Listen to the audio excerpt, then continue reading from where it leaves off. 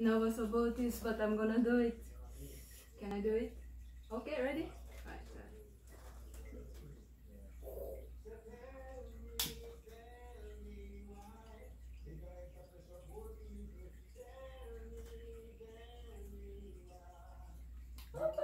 What? Sit down. Kiss me. Ricky, look. Big up coconut kitchen. Yeah, coconut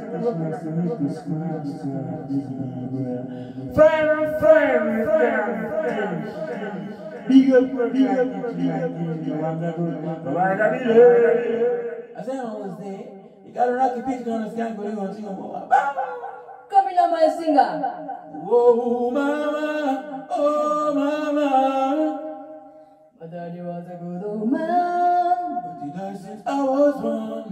so you see, was my mother alone. With the responsibility in her hands. She made her hard just to send us school. She didn't want us to grow like fools. So now I've gotta give thanks. For the good things she has done. No, mama, I love you too. And I know you love me too. Oh, mama, mama, I won't make you blue. I wish it ever matter was as sweet as you are. I know, you're my shining star. Stay by me, never go too far, oh mama. You can depend on me now. Because I've seen you try your best. So now it's up to me. Do the rest, oh mama. You can depend on me now. Because I've seen you try your best. So now it's up to me. Do the rest.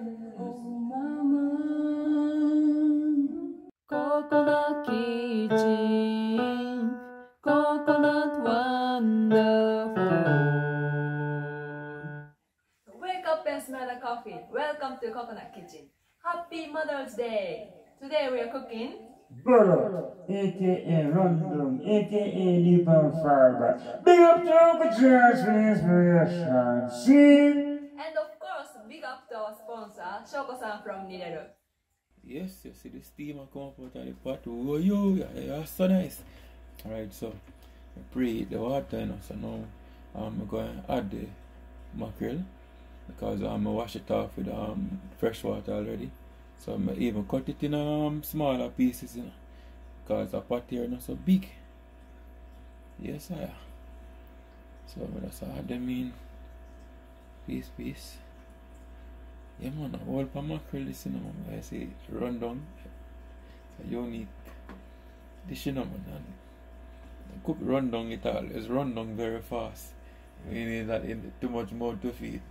So we're going to leave it now for about 10 minutes.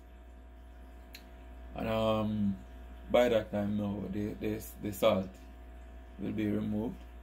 Then our next step is to begin the Run Dung process.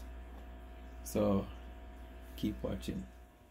Okay, so it's now after 10 minutes and this is what it looks like. Yeah. Very soft, right? So you can remove the bone and so on. So now we're going to go to that stage now where we're going to remove the bone. But you know, we have to cool it down. So I'm going to pour off the hot water and I'm going to add some colder water to it. You can actually, if you don't want to do that, you actually can wait a little until it cool down naturally. But you know, who have time for that? You know, better just use some cold water and, you know, reduce it. But during that process, be careful that not to waste the fish. So let's do it.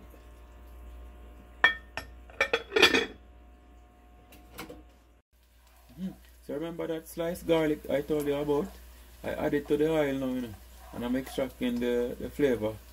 So I'm just stirring a little for it not to burn too quick. But it will burn eventually because it's not about eating this garlic, but it's only for extracting the flavor. And then we will remove it once it get brown. And then we will add celery next, and we will leave celery for a few seconds to extract some flavor as well. Then we'll add the onion next, and the onion once it get burned a little, it begin to get sweet. After the onion, we can add any other thing, the carrot or the garlic or the celery or the carrot. Stop, I'll cut it later. Nice smell. In Jamaica, do you usually use garlic for extraction? No, not really, but maybe some people. But for me, I actually learned it from a Japanese person, you know. A lot of this process I say I'm doing at this early stage, I learned it from a Japanese person, you know, for this flavoring of the oil and so on. And I like it. I like how it smells too, you know. That's why I do it. Okay, so now it's good enough. Since you don't have no more flavor now, so I'm gonna remove it now. Cool.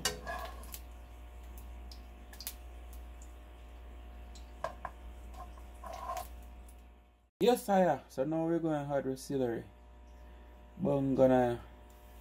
Cool. So here we go. Right. You know, so this nice. Yeah, good enough. Put it there.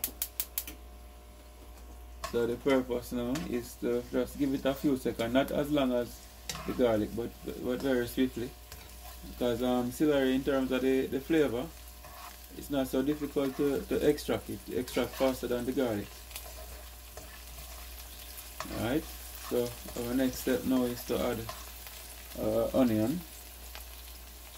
And one of the reasons why I add the onion early is to make the onion get sweetened.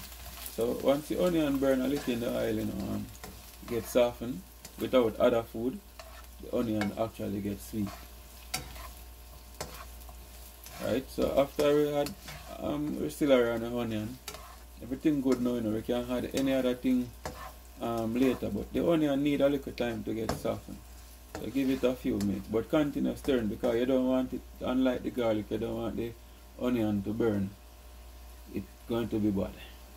You don't want the celery to burn either, so you know, that's why you see some chefs sometimes throw up in the air and they blip blip blip, but you know, so skillful me a artist. So give it a few seconds.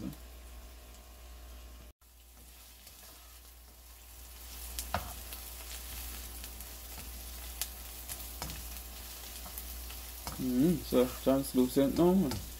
Can add the other things them now. So sweet pepper, go away. Come again another day. Alright, add chili pepper and the non-spicy pepper. Go away, come back again another day. Now we're adding some Maggi. Go away, come again another day. And then next thing we're going to add is the garlic. Go away, come again another day. Good. So give it just a few seconds and then we're going to add our coconut milk. Okay, and coconut milk is very important, you know. Some people, by the way, they put the coconut milk first and leave it for about 10 minutes maybe until they 10 minutes to about 15 minutes to about 20 minutes they leave it for until the coconut reduce. And in Jamaica we call that simmer, and then they begin to add all of these ingredients. But some people like it this way too. So this way, and this way, and this way I'm going to cook it. That's confusing. So I'm cooking it this way because I like this way. Cool? So we're going to add coconut milk just about now. What do you think, Beechan? We can add coconut milk yet? Yeah, I think you can do it. Can do it? Alright, you sure? Alright. So this is Run Dung, aka Bolo, aka Dip and Fall Back. And it's one of my favorite Jamaican dish. It's enjoyed by many people. Cool. So that was about 1 cup of coconut milk. Cool. But it looked like it could add a little more coconut milk, but that should be okay. At least it will reach the reducing stage very quick. Alright, so we give it some time.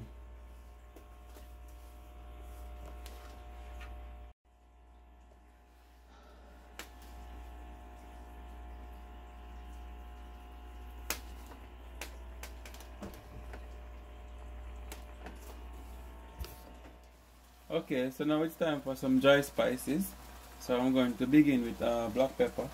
So I'm using a teaspoon, but normally I will just throw from the packet. But I can't tell that the judgment of this, but just use your imagination. So now I add some black pepper. So next I'm going to add just a little garlic powder, just to ensure that the garlic is kicking, you know, because garlic is a very good flavor. So next I'm going to add now a little garlic to do the finishing, because I already had some garlic earlier, so just a little because we already had some garlic, so it should be okay. And this garlic, you know, from nideru have very good garlic, the flavor is very good, and this is coriander. And I want to mention though that the spice is really up to you. I'm just using what I have available and what I tried before, and it really tastes good. So this should do it. And you see it? Look there, you see it? See this? This is how you know so it has still not looks like. You see it? Right here. And if you can see it, right here, see it? Simmer down. The flavor kick the backside. Okay, look, you see? So this is the part that everybody likes. See? Little juicy part, yeah? The part that everybody likes. It make you dip and fall back. Right? So my wife not dip and fall back and can't come up back. Oh, your son, so. Alright, so I eat that, guys. Eat that. Presentation next. Continue watching.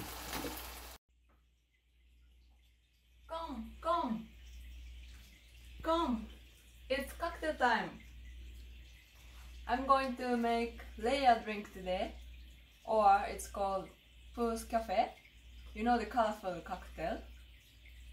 So what it used to make layers of different color is the slight difference in weight in different drink, alcoholic drink, syrup, water, juice, etc. So today we are going to use the syrup. We have these syrups. I'm gonna pick pink one, and then the orange soda, then the alcoholic part. We're gonna use Bacardi rum. It's a Cuban rum. Last time we used coconut rum from Jamaica, but this time Bacardi. So let's start. I'm going to pour orange soda first.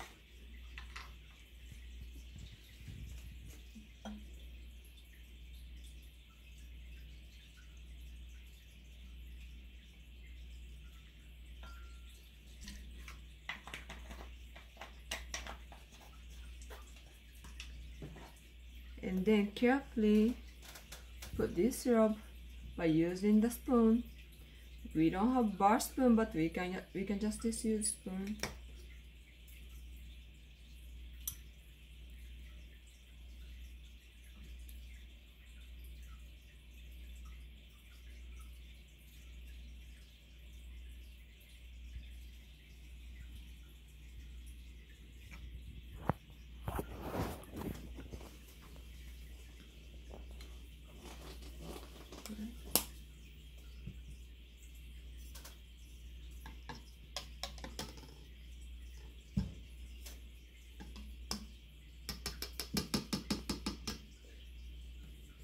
Last part will be this white rum.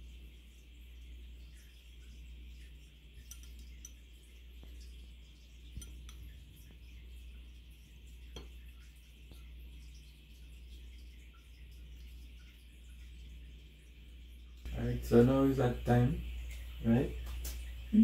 Okay, so here's our presentation.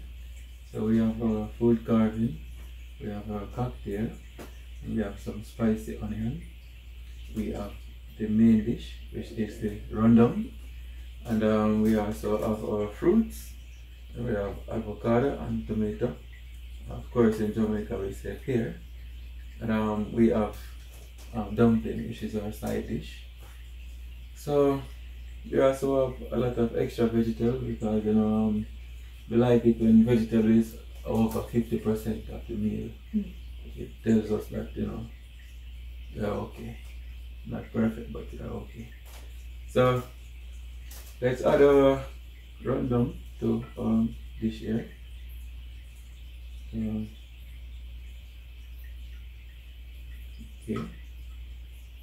So we add our Run Dung, we're going to give it a try. Right, we're going to taste it and give it a try.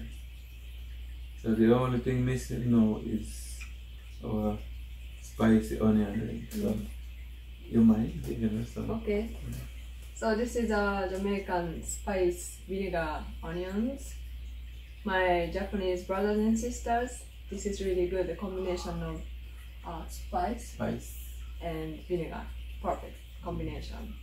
So I'm gonna add this to the plate. Right, onion.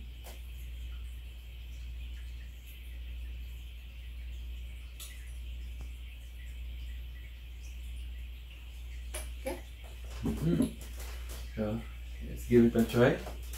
Yay! Okay. Here you go. Thank you. Okay.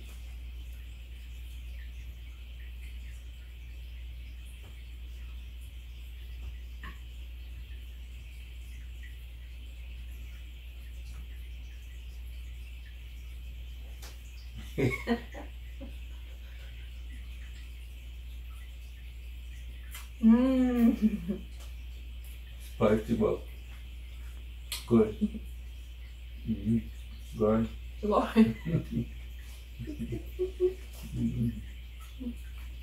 Now it's also we dip. Now it's time to fall back. Bye bye. See you next time. One love. Peace.